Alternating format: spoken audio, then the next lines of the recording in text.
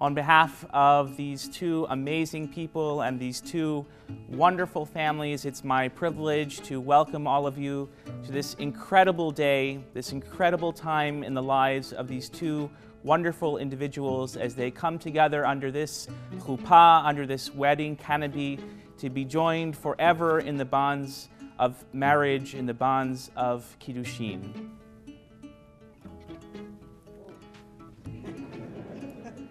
One of the advantages of having the chuppah open at this moment is that it is really extended to everyone in this room who is, if not physically, then spiritually standing under this beautiful wedding canopy with you. Karen and Craig, these are your dearest and closest friends, your most treasured relatives. These are people who have been with you through every journey of your lives until this precious holy moment. And because they are present now, in your first home, they will be ever present with you, and they will be with you, guiding you and helping you as you work to build this home together. As long as you are home, you are with everyone here gathered today. To my gorgeous bride, Karen, your smile is the greatest light in my life.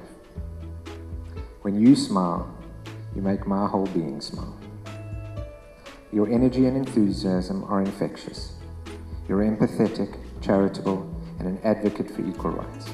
You're 110% supportive of me in everything that I do. You instantly endeared yourself to my family, who absolutely consider you one of ours. We all love you. No one would fault my dad for referring to you as vivacious after just your very first meeting. I, on the other hand, have two main affectionate names for Karen. The first is Videographer.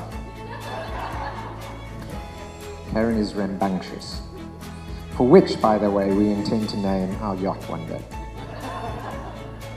But I have a second name, which I use far more commonly for Karen, and some of you may have already heard me refer to it: Angel. I found it difficult, near impossible, to put into words what that name really means to me. Karen, you are my best friend. You are my love and my lover. You are my bashert.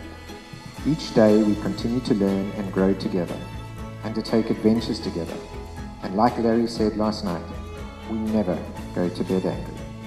We enjoy our quiet times on the sofa together and our outrageous parties too. Together, you and I, we truly are a threesome. Karen, you are gorgeous inside and out, and I love you, my angel, with all my heart.